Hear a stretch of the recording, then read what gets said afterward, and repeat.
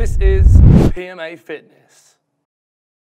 Yes, YouTube, what's happening? Faisal here, aka Mr PMA, and this video is long overdue. This is a brand new warm-up session, okay, which you can do before a workout or at the start of your day. So let's get straight into it. We're gonna go, all these movements are gonna be brand new as well, okay, so compared to the very last warm-up video that I did all those years ago. So we're going to go into it's called a groiner elbow reach. So we're going to go into a plank position. We're going to step 1 foot out, and this is my left foot, and I'm going to just reach my left elbow back, and then just slowly switch it over. And what we're aiming to do here is step your flat foot, okay, as far out as possible. So if you can get it by your hand, that's amazing. If not, that's absolutely cool. And then we're just going to try to wrap that elbow around our body. So when you're ready, guys, let's just get into that lovely little groove. We're going to spend about 30 seconds here. Step your foot out, wrap that elbow around. Beautiful stuff.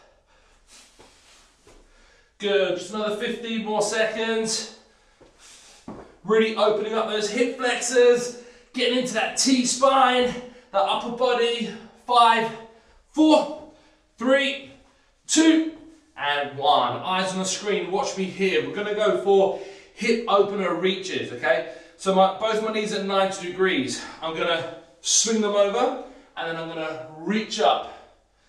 I'm gonna swing over, reach up, okay? Really thrusting that hip off the floor. Okay, let's get into position, let's get ready, and let's go.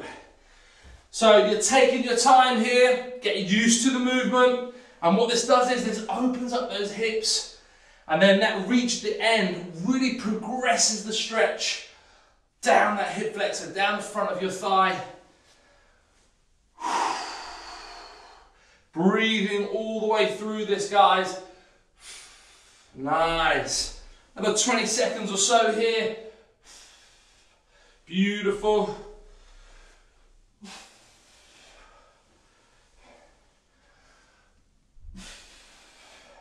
5, 4, 3, 2, and 1. Nice.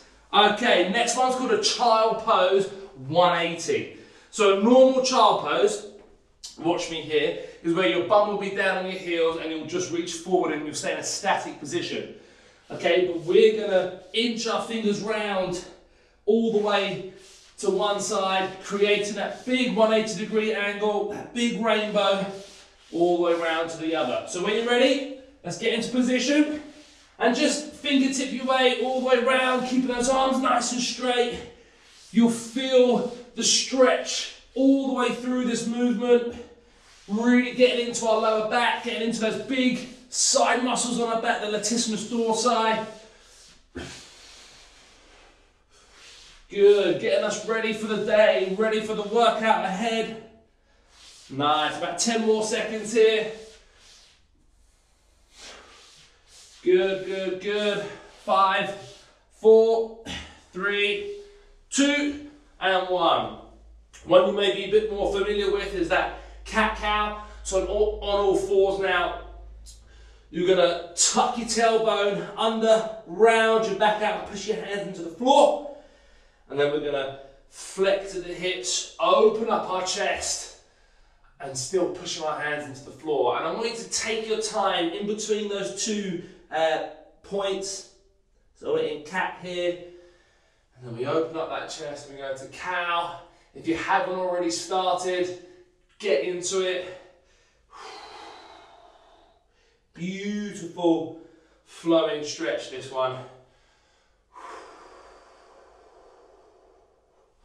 Nice.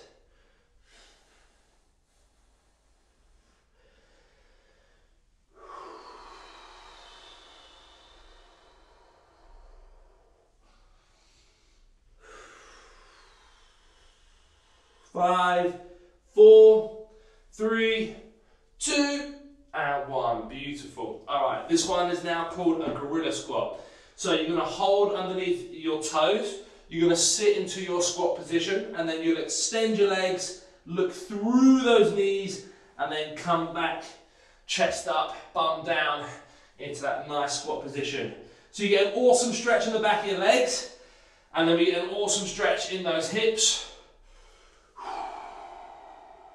Again, taking your time, working to your tempo, your speed, just as long as you're not rushing through the movement. It's a nice, continuous flow. Nice. About another 15 more seconds here. Beautiful stuff, guys. 5, 4, 3, 2, and 1. Okay, penultimate movement is going to be an alternating RDL, okay, which is a Romanian deadlift. We're going to go with single legs. So you see here, I'm trying to touch the floor, but all the movement is at my hip, okay? So I'm flexing at the hip, keeping my balance, and just taking my time. All right, let's get into it.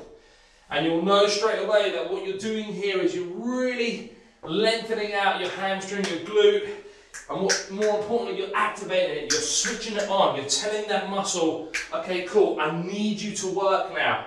I need you for the day ahead, I need you for the workout I'm about to smash. Good. Find that balance.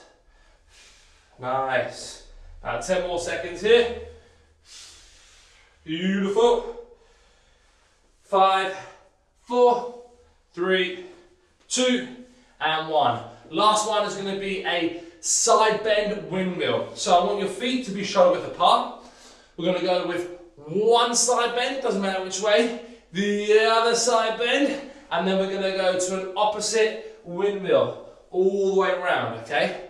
So for me, and then we're going to alternate. So watch me here, just follow, okay? So we're going to go right arm side bend, left arm side bend, and then a right windmill all the way around, and then we go left arm side bend, right arm side bend, and then left. As long as you're doing a clockwise windmill and then an anti-clockwise windmill, that's what I want to see. Ooh.